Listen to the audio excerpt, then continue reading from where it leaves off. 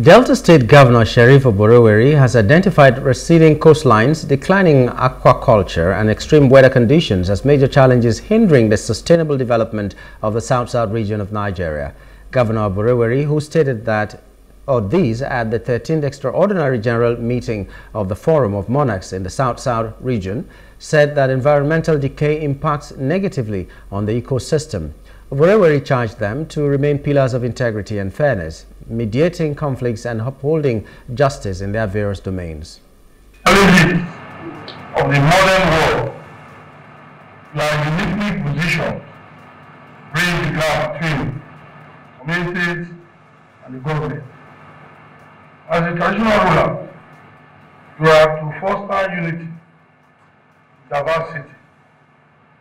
As we meet on this auspicious occasion, charge you to continue to be the pillar of integrity and fairness. Hold justice in your communities, mediate conflicts with impartiality, and be the voice of the reason. On his part, the Managing Director of the Niger Delta Development Commission, NDDC, Chief Samuel Ogbuku, gave an overview of the giant strides of the Commission, disclosed that a lot of development was going on in different states under NDDC mandate area.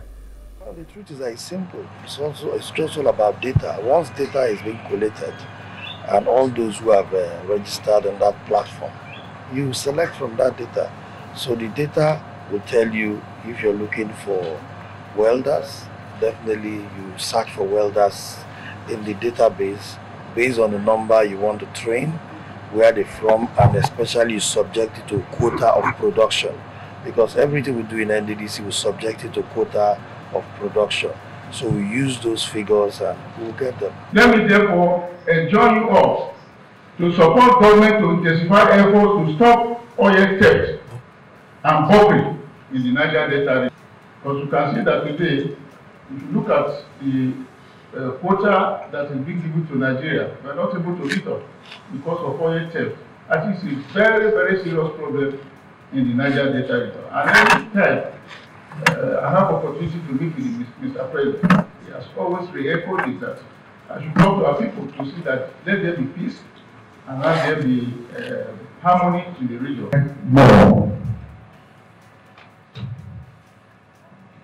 The need to build covenant between stakeholders for sustainable development cannot be overemphasized.